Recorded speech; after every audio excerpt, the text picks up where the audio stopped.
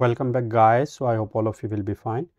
Today we are going to solve question 2.33, and the statement of it is if a multiple choice test consists of 5 questions. Okay, so there are basically 5 questions in a test, each with 4 possible answers, of which only one is correct. Okay, so in how many different ways can a student check off one answer to each question? Okay, so before solving the two parts of this question, let me see that what is the scenario here. So I will show you that what is the scenario here. So I have 5 questions, so let me draw them in a way of this column box.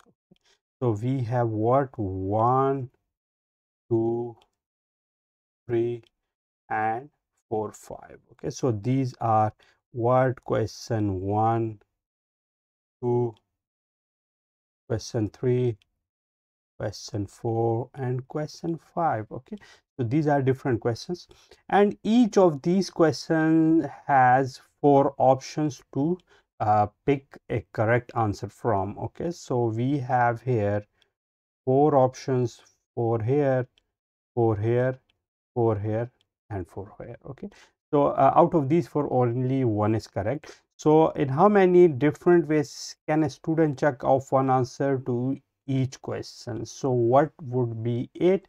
So if I call it n1, n2, n3, n4 and n5, so here the total number of different ways of selecting the answers here would be what? That would be the n1 multiplied by n2 multiplied by n3 multiplied by n4 and multiplied by n5. Okay, because with each option here the other options will be replicated or connected. Okay, so therefore here it would be 4 multiplied by 4 multiplied by 4 multiplied by 4 and multiplied by 4, which will ultimately give me 4 raised to power 5. Okay, so that is basically the answer of my question, or it can, you can also calculate it, that how much it is by using the calculator.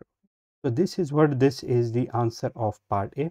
In part B, it is asking us that in how many ways can a student check off one answer to each question and get all the answers wrong. Okay, so we know that from these 4 options only one is correct. Okay, so therefore the remaining 3 will be incorrect. Similarly here only one is correct while the remaining 3 will be incorrect.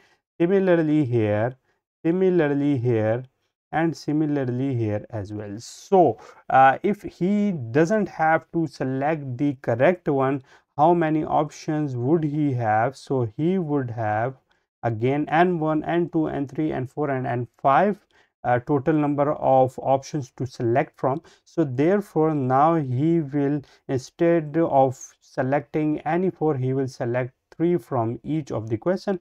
So therefore it would be 3 multiplied by 3 multiplied by 3 multiplied by 3 and multiplied by 3, which will be 3 raised to power 5. Okay, so this is what, this is the answer of part B here. Okay, so I hope you have got the concept here that whatever it is, they will replicate it with the other option here as well. So what does it mean?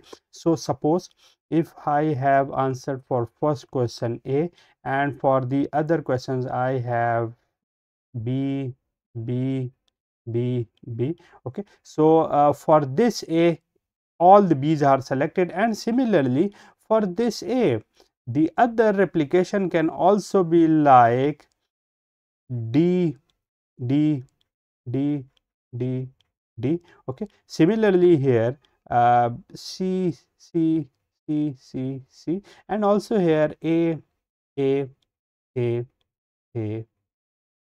So we can see that for each of the option here, these have been replicating. Okay, similarly after it, what I will get, suppose I will have here A, A, A, A, A and here B.